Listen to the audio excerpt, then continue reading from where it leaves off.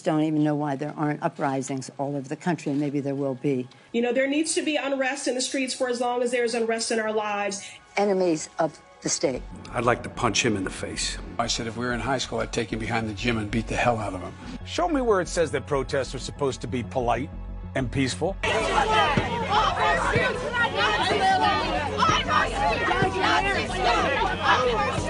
We have to stop demonizing people and realize the biggest terror threat in this country is white men, most of them radicalized to the right. I would say our country should be more fearful of white men across our country. Punch some people in the face.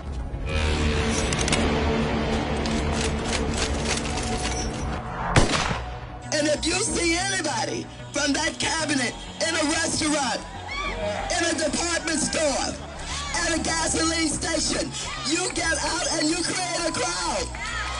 And you push back on them.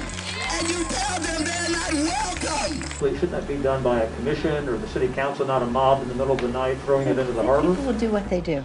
I have thought an awful lot about blowing up the White House. Other way. That's it right there, pulling it up. For a 3-year-old child.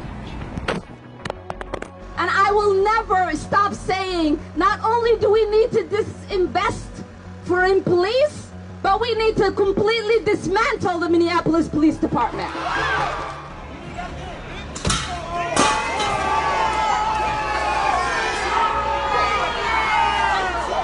Does anyone believe there'll be less violence in America if Donald Trump is reelected? Biden is using mafia talking points. The mob will leave you alone if you give them what you want. That's what it is. The mob will leave you alone, give them what you want, but it doesn't work that way, because once you give them, they keep taking. This is the extreme left's agenda for America. They want to appoint radical prosecutors, judges, and federal officials who will set criminals free. Their stated plan is to cut police funding, abolish cash bail, close down prisons, re-educate our children, preach left-wing social justice, establish a national sanctuary for criminal illegal aliens, and abolish the death penalty, even for cop killers. And basically it's weakness on behalf of Democrat politicians or Republicans. We don't have problems. You take a look at our cities. Our cities are doing very well. They're safe. They're secure. I spent a lot of time in Texas, as you know, just a couple of days ago, and I was with the governor of Texas, Greg Abbott. He was explaining they wouldn't put up with it for a minute. They just don't have the kind of problems that other people have. Thank you very much. I appreciate it.